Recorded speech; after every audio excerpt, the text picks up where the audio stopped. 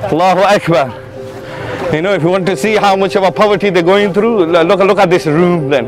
Look at this room and look how they live, and then you'll understand what kind of a tough life they're going through. And they didn't choose this life. This is because of war. These are all refugees, my brothers and sisters. They didn't choose this life. This is what the life that has been given to them, and they're content. They're content with Allah subhanahu wa ta'ala. But you know, it gives us that opportunity to, inshallah ta'ala, to help them, inshallah. So definitely open your hearts and come on board with the Yemen project. If you can go and start fundraising yourself for the Yemen project and getting a team together in your own areas, Bismillah, go for it. Sister Fariha from Birmingham, subhanallah, she's been donating towards the wells. She got a whole team together. There's another brother in Peterborough, brother Masood, and he's Zahir Masood, and he's been doing the same thing.